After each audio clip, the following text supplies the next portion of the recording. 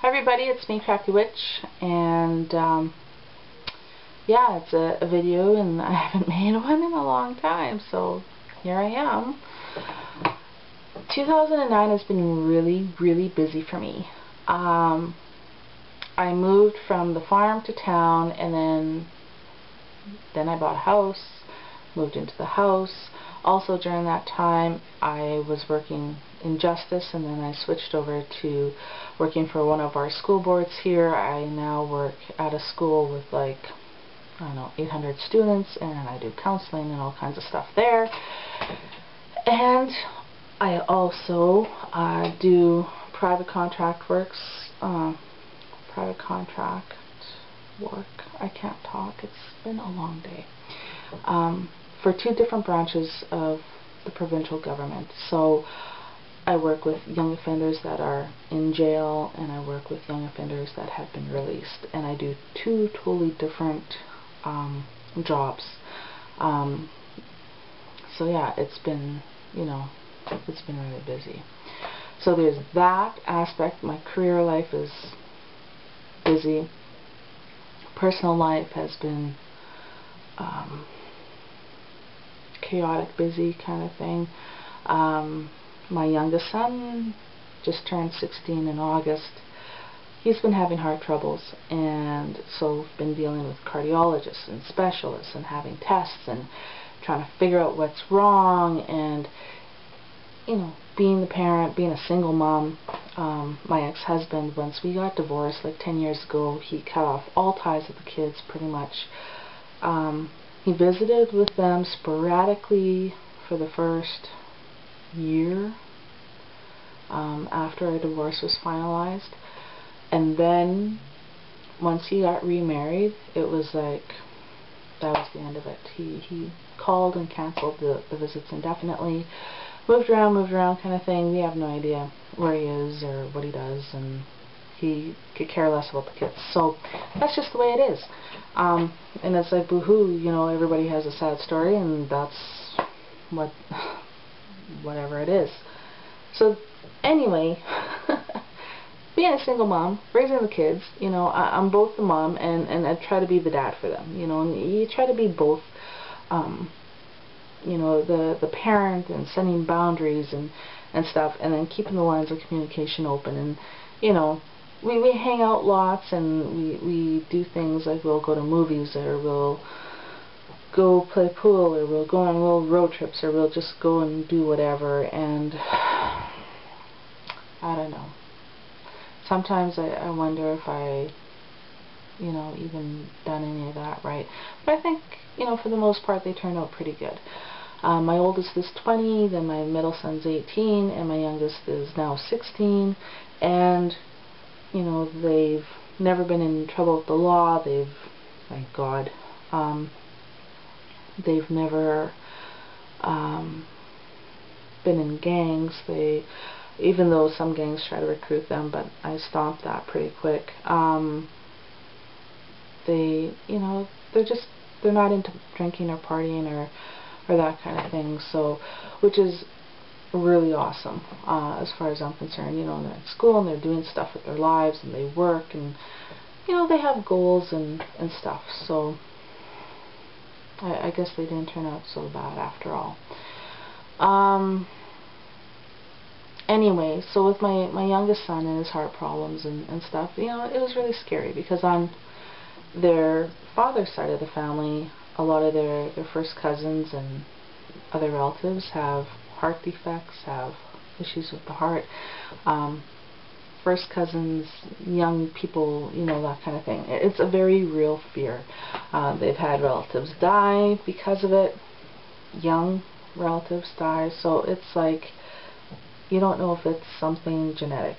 And so he was scared about that and didn't want to die. He was 15 at the time. He's got goals. He wants to do things. It's not that he doesn't believe in an afterlife. He just wants to experience life here while he's here, right? And then as a parent, you gotta be strong for them, and and all that jazz. And then my dad was on his deathbed in July, and there's been some improvement, but he's still not out of the woods. And so July and August, it was like running back and forth between the town or the city where I live. They call it a city, but it's really just a town. And the town where he lives, and then looking after him, and you know, yeah, it's been busy. So during all this stuff going on in my life, YouTube really was not a priority at all.